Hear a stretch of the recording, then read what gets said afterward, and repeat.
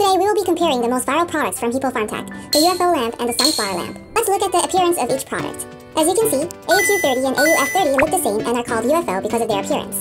AUQ and AUF are same in size, and the only difference is the cover's opacity. AUE30, aka sunflower lamp, was made more sturdy, so it prevents water or dust from entering the product. Let's weigh them. AUF30 only weighs 269.5 grams, and AUQ is 266.5 grams. Lastly, the weight of the sunflower lamp, AUE30, 436.5 grams. Let's look at the basic specifications. UFO has a power consumption of 30 watts, and the sunflower lamp is 31 watts. They both have the same light temperature of 3500 Kelvin and full spectrum wavelength.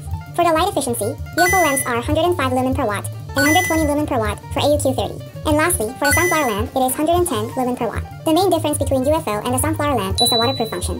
For the place where there is frequent use of water and soil, we recommend the sunflower lamp. For households and cafes, where there is not much water or dust, we recommend a UFO lamp.